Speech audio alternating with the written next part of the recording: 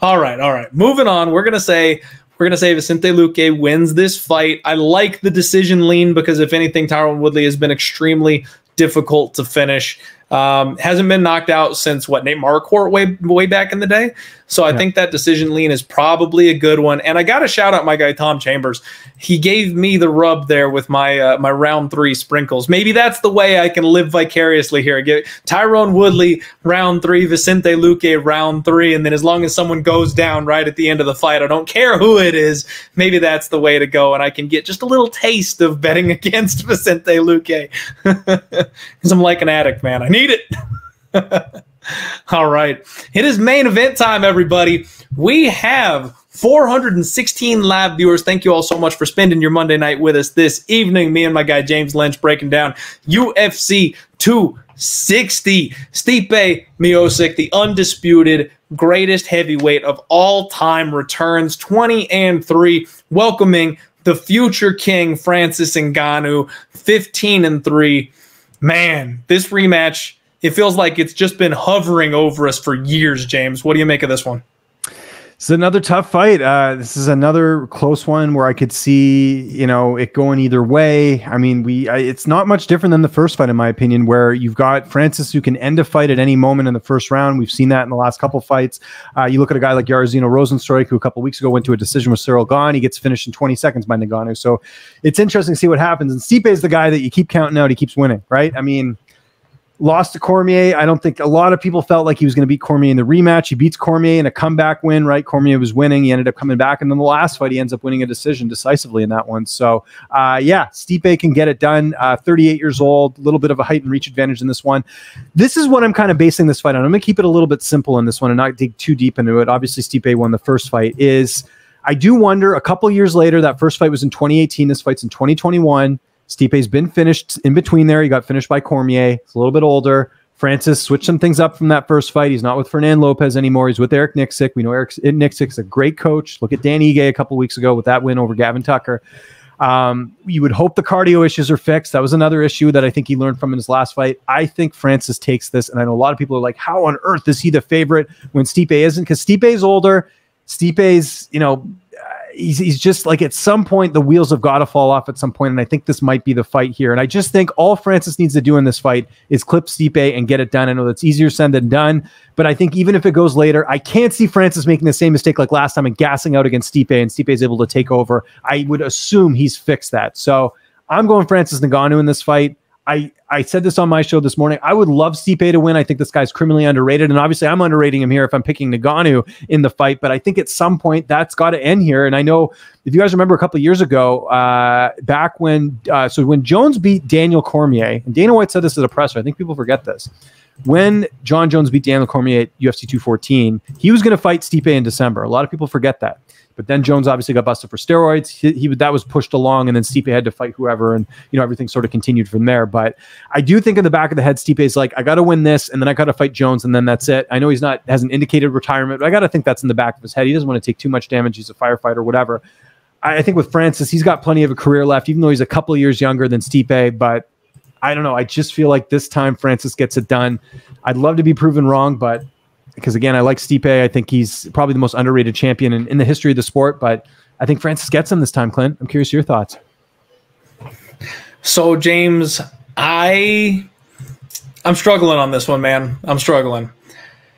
I bet on Stipe Miocic in his fight against Daniel Cormier. Like I said, we've got that line, there are no fairy tale endings in MMA. We used that against Daniel Cormier. I understand the greatness of Stipe Miocic. I've done my very best over the couple of years to poke holes in this man's record. You look back and he's just got an unchallengeable resume, right? But you go, Andre Arlovsky, he was getting to the end of his career. He wasn't that great at that point. Fabricio Verdum, he got over-aggressive. He made some bad choices. He went kind of downhill from there. Alistair Overeem, he's chinny now. He lost his chin. He's no good. Junior Dos Santos, he's a shell of himself. But you know what? Even though now, 4, 5, 6 years later, those guys are all washed and maybe out of the UFC, at the time, they weren't quite done yet. Yeah. And he still got those wins. And he still knocked all of them out. Like, we've got to respect what Stipe has done. But we also have to be realistic about the fact that MMA is a young man's game. Back in 2018, Stipe was able to weather the first round storm of Francis Ngannou. He was able to dig deep and force this thing into a grappling match and grind out a 25-minute session. But man, that was 3 years ago. Yeah. Stipe's 38 now. Y'all know my rule. When it gets to 40, you better have a damn good reason to back him at 40 years old. Since that fight with Francis Ngannou, Stipe has been knocked out in the first round by Daniel Cormier and then taken as much damage and significant strikes as literally half of his illustrious UFC career.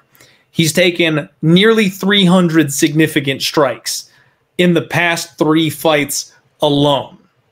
Now, I know Daniel Cormier is a future Hall of Famer. I know that guy has got hand speed, he's got power, he's the complete package. But the fact of the matter is Stipe has gone to war in his last 3 fights. Now he's got to take on the biggest power puncher we have ever seen. I mean, a guy with ungodly next-level power. And what we maybe forget, what I actually forgot until I dug back into this, James, is that Francis Ngannou really rode into that Stipe fight expecting to walk through the champ. Like, it was a foregone conclusion that he was going to win that fight. He took it on short notice. He had no training camp for it. And do you remember he went to France like the week of the fight? Yeah.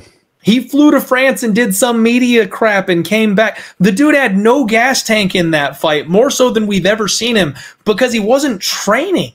Like, he was being given the gold medal before he ever stepped in the cage and was doing podcasts and shows. And he wasn't in the gym for any of it. And he had just come off of a fight. Like, that's a bad way to try to take the title. And if you've done anything on social media, you've seen nothing but gym photos of Francis Ngannou. And you know what you've seen is a lot of body weight stuff. I know this again. I might be getting my tinfoil cap out here, James. No, you're right. But I think 100% right. I think he's put a lot of effort into that gas tank. He's doing all kinds of body weight exercises, medicine ball exercises, high repetition stuff. His gas tank, I think, is going to be something different than what we have ever seen come Saturday. And we don't have to really worry about Francis getting knocked out because he's nothing but durable. Now, I say that, watch, Stipe's going to knock him out in the first round or something stupid. But we don't have to worry about much of anything with Francis except that gas tank, right? Like, you got to think that Stipe is looking to recreate the last fight here, because what other path does he really have? If he goes to war and he stands his foot in the ground and goes toe-to-toe, you know, sticks in the center of the cage with Ngannou, no one wins that fight. Nobody wins that fight. Stipe's got to rely on his speed, his head movement, and his wrestling to get through this thing. And I don't think a 38-year-old version of Stipe, who's taken a ton of punishment, who's more hittable than he's ever been, who's slower than he's ever been, is going to be able to do that against Francis Ngannou. I've said for the last 3 years, ever since the first fight happened, that when these guys rematch, Stipe is going down. Francis Ngannou will win the rematch, and we see, and this isn't just my opinion, but in MMA, James, when fighters rematch, the younger fighter wins. It's something at like an 85% clip, a 90% clip, something crazy like that, that the younger fighter wins rematches in MMA fights. And I don't see much of a path for Stipe here beyond what we saw in the last fight, and that's a tall order if Francis has his gas tank in check. I don't like Francis being the favorite. That's something I've been on record saying a lot, is that it feels disrespectful when a current sitting champion is the underdog to a challenger. We saw that with Peter Yan and Aljo Sterling, right? And Jan Blachowicz and Israel Adesanya. Exactly. You go anytime the champion gets put as the underdog, alarm bells start going off, because that means the underdog, or not the underdog, but the should be underdog, the challenger, is overhyped. Coming into that fight, the champion deserves some respect. So from a betting standpoint, I don't like that Francis is the favorite. But what I can tell you that I do like, Francis opened up at minus 225.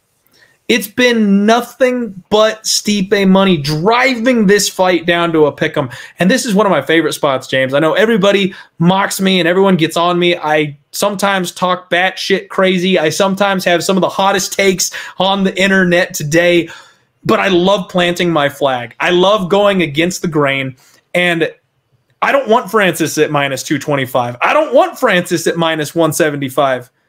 Francis at minus 115? That sounds like a bet that I could make. So I think I'm going to pick Francis to be the champion that I've always claimed he would be and new come Saturday.